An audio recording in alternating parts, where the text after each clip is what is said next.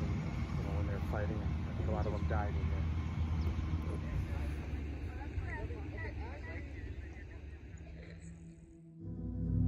The Battle of Antietam, also known as the Battle of Sharpsburg to the Confederates, occurred September 17, 1862, proving itself as the bloodiest single day in American history. Within 12 hours, out of a combined force of 132,000, an estimated 23,000 casualties were suffered.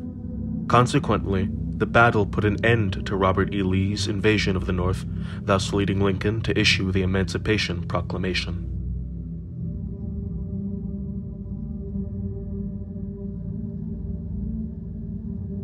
One such landmark was the Dunkard Church, the church you see now, a site which saw both Union attacks against the Confederate forces and a truce between them to exchange the dead at battle's end.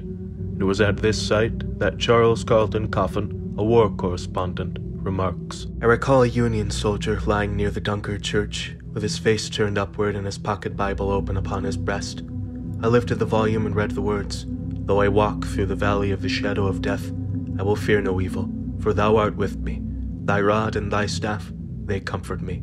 Upon the fly-leaf were the words, 'We hope and pray that you may be permitted by kind providence, after the war is over, to return.'"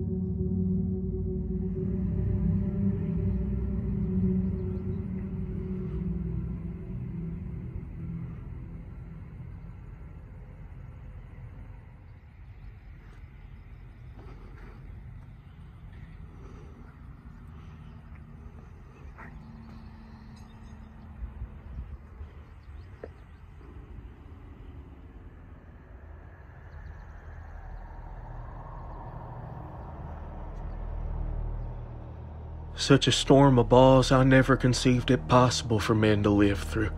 Shot and shell shrieking and crashing, canister and bullets whistling and hissing most fiend-like through the air until you could almost see them. In that miles ride, I never expected to come back alive. Lieutenant Colonel Sandy Pendleton, Confederate States Army.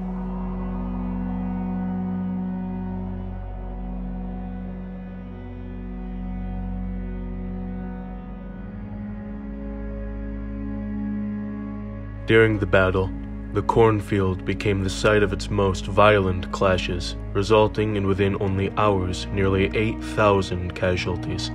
For this reason, it's called the Bloody Cornfield.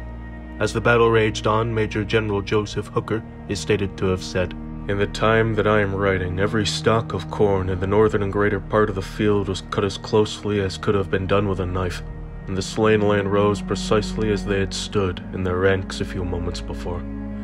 It was never my fortune to witness a more bloody, dismal battlefield."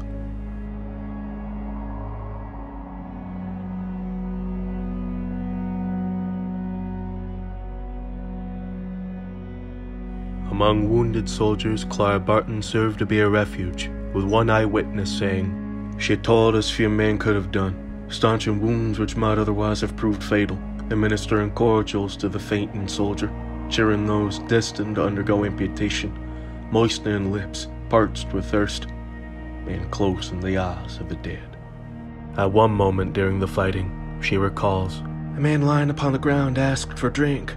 I stooped to give it, and having raised him with my right hand, was holding the cup to his lips with my left when I felt a sudden twitch of the loose sleeve of my dress. The poor fellow sprang from my hands and fell back, quivering in the agonies of death. A ball had passed between my body and the right arm which supported him, cutting through the sleeve and passing through his chest from shoulder to shoulder. There was no more to be done for him, and I left him to his rest. I've never mended that hole in my sleeve. I wonder if a soldier ever does mend a bullet hole in his coat."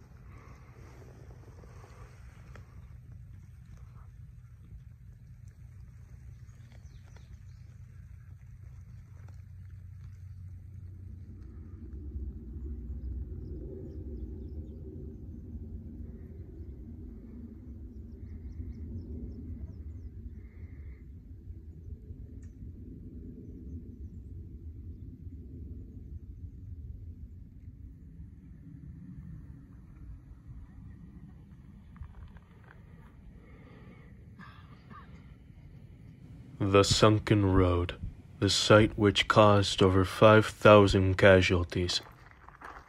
Because of how it filled with blood and bodies, it got the name Bloody Lane.